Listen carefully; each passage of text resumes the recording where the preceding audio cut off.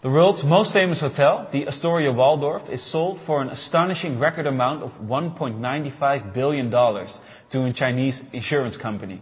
And that's a lot. So we invited our Chinese expert, Daphne, to explain this purchase. Hi, Daphne.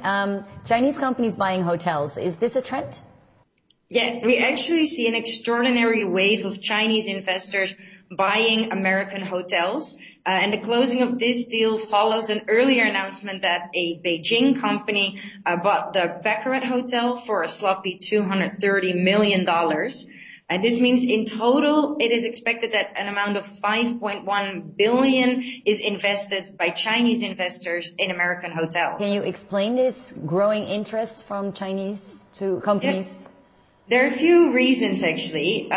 Firstly, Chinese investors are looking for more investment opportunities outside of mainland China because their economy is slowing down. So they're looking abroad. And America is a very good option for them because it's perceived as a very safe country. And also the economy in America is getting better, which makes it an attractive country to invest in. Next to that, the Chinese government is also making it easier, actually allows it now to invest directly into foreign companies or foreign countries. And let's not forget, the Chinese tourists are everywhere and also more tourists in America nowadays. What do these acquisitions mean for the American hotel business? I guess a few things, because there's on the one hand more Chinese investment, but also more Chinese tourists. This means that we will see more Chinese influences in these hotels.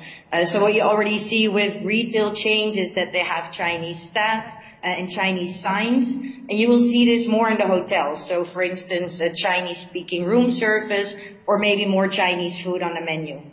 Okay, thank you, Daphne, for telling us more about this. And if you guys at home want to learn more about this, check out the article below.